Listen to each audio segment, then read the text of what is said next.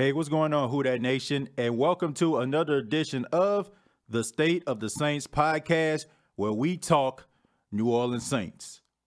And I got a question for you, Who Dat Nation. Does the NFL have a mercy rule? Breeze, rolling, looking, touchdown, Thomas! It's an onslaught. That's right. The New Orleans Saints beat the sheesh out of the Cincinnati Bengals by a score of 51-14. And in my opinion, this game wasn't even that close. You can say it was 51-7 because the Cincinnati Bengals scored a touchdown in garbage time. This game right here, it improves the Saints' record to 8-1. And right now, the Saints are rolling. They have won 8 straight games. The only game they lost was in week 1 against the Tampa Bay Buccaneers. And you have to say right now that the New Orleans Saints are the best team in all of football. Drew Brees was efficient as usual. He went 22 of 25 for 265 yards, 3 touchdowns, and he even ran a touchdown. And you had Mark Ingram returning back to Mark Ingram form. He had 13 carries for 104 yards, and Alvin Kamara doing this thing, 12 carries, 56 yards, and 2 touchdowns. Michael Thomas, as usual, handled up on his business. Shouts out to Michael Thomas, man, because that first touchdown to put the Saints up 7-0. I mean, that cornerback had perfect coverage on Michael Thomas, and Michael Thomas still made the catch. Man, he is really living by his Twitter hand. Can't guard Mike because nobody can guard this dude right now, man. This dude is on fire. You have to say that Michael Thomas is the best wide receiver in all of football right now. He is playing at an elite level, and he's playing like he wants the Saints to back up a Brinks truck in front of his home. But the New Orleans Saints, a question that everybody's been asking, do they have the best offense in football? And this is so easy till it's ridiculous. It's actually insulting that the media would even say this about this team. The Saints have the best offense in football. I'm going to tell you what. Drew Brees only throws to about 3 guys, okay, on a regular. He only throws to Alvin Kamara, Michael Thomas, and Benjamin Watson. And you can maybe sprinkle a little Mark Ingram in there every now and then, but for the most part, he only throws to 3 guys. And people still can't stop it. If you only throw to 3 guys and teams still can't stop it, you have to say that their offense is elite. Because you look at Kansas City. Kansas City is a good team. They do have a good offense. There ain't no doubt in my mind about that. But at the end of the day, you have to give respect to the Saints. Kansas City Chiefs, they got about 5-6 different options that Patrick Mahomes can throw to. And enough of this talk about Patrick Mahomes is just running away with the MVP. Drew Brees is playing at an elite level right now. I am going to continue to say that. I am going to continue to sound like a broken record. I'm going to continue to sing the praises of Drew Brees. I don't care if Patrick Mahomes is throwing the football all over the place and has like 30-plus touchdowns. He has 7 interceptions. Drew Brees is leading the NFL in completion percentage. He is leading the NFL in passer rating. He has only 1 interception this entire season. You cannot look past that. Now, I understand Patrick Mahomes is the new toy. He's the Buzz Lightyear of the NFL, and maybe Drew Brees is the Woody. But at the end of the day, Woody is still a quality toy, and Drew Brees is still a quality quarterback. And I feel like the NFL media, they need to cut this stuff out, all right? Y'all need to cut it out. Patrick Mahomes is a good quarterback. I'm not going to take it away from him. But at the end of the day, it shouldn't just be about stats. It should be most valuable, okay? That is what the award says, most valuable player.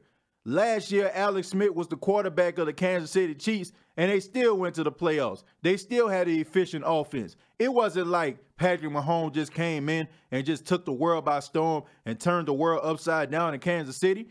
Alex Smith, as much as people try to give him criticism about being a game manager, he still led those guys to the playoffs. So Patrick Mahomes isn't doing something that's just so special. And if you put any quality quarterback, it don't have to be an elite quarterback, a decent quarterback on the Kansas City Chiefs, they'll be doing the same thing Patrick Mahomes is doing.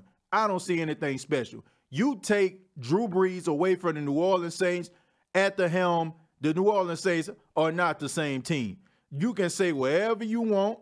Look, I like me some Teddy Bridgewater. I feel like he's the future of the Saints, but he is not going to do what Drew Brees does. If you are a New Orleans Saints fan, and I'm talking about a New Orleans Saints fan that was before 2000, that watched the Saints, I'm talking about watching the Jim Everetts and the Billy Joe Hobers and the Billy Joe Tollivers, watching agony on TV, watching these guys just stink it up all over the place. You have an appreciation for Drew Brees, and you realize that a quarterback like Drew Brees doesn't come around very, very often.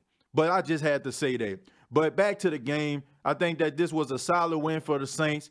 I was a little bit nervous. I thought that the Saints were going to go out here and fall into the trap of the Cincinnati Bengals. Everybody was singing the Saints' praises, calling them the #1 team in the league, calling them the best team in all of football, and I thought maybe they would be reading their press clippings. But this game right here showed me a lot about this team. This game showed me that this team wants it all. They want to go all the way, that this is Super Bowl or bust for this team. Because I can remember a couple years ago, a game like this would have happened, and the Saints would have been reading the press clippings, and they would have went out there and stunk it up and laid an egg. But the Saints did what good teams do. They go out, they handle their business, and they go home. It's very, very simple. And I'm very, very proud of the team. And I got to talk about Keith Kirkwood, the guy who came out the practice squad, who played in the game. He did a solid job, man. He had 45 yards receiving. And you have to be optimistic as a Saints fan to know that the Saints have talent like this on the practice squad. I am fully convinced that the Saints don't need to go out here and try to pick somebody up off the street.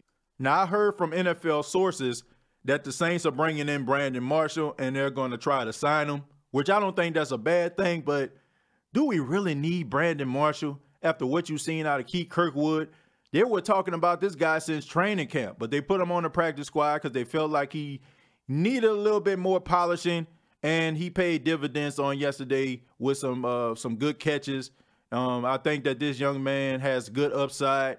He's 6'3". I think he's maybe like 215 to 220, something like that. I mean, you can really tell like he has a good football body, and you can tell he's hungry. He was excited, and he had a little swagger with him, man. I seen him do the little first down pose when he caught a pass, and he caught another pass on the sidelines. I like that. I like that right there, man. And I like the fact that the Saints threw up the X for Dez Bryant. Now, I've seen a lot of criticism from Saints fans talking about he was only with the team for 2 days.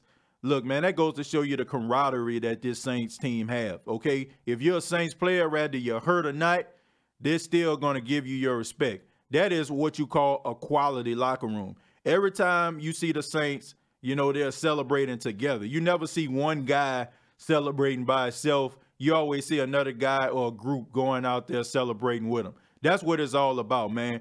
Playing for the other guy, not playing for yourself, not looking at your stats, not, worrying about how you affected somebody's fantasy team, but going out and playing for one another. That is what good teams do. That is what Super Bowl winning teams do. And I'm very proud of this New Orleans Saints team. Coming up, they got the world champion Philadelphia Eagles, who just came off a loss against the Dallas Cowboys. So that game right there is going to be a tough one. They're going to be playing in the Superdome. I'll give you my prediction later on in the week about that game. But this has been the State of the Saints podcast. Please follow the State of the Saints podcast on Facebook, and also go to YouTube. Go to youtube.com, search the State of the Saints podcast. Subscribe to the channel. Hit that bell for notifications. And also, I want to say thank you to each and every one of you that listens and views the State of the Saints podcast. Because of each and every one of you, the State of the Saints podcast is now available on iHeartRadio. So go ahead and download the iHeartRadio app and search the State of the Saints podcast, and you'll be able to listen to all of the episodes. So thank you all very much.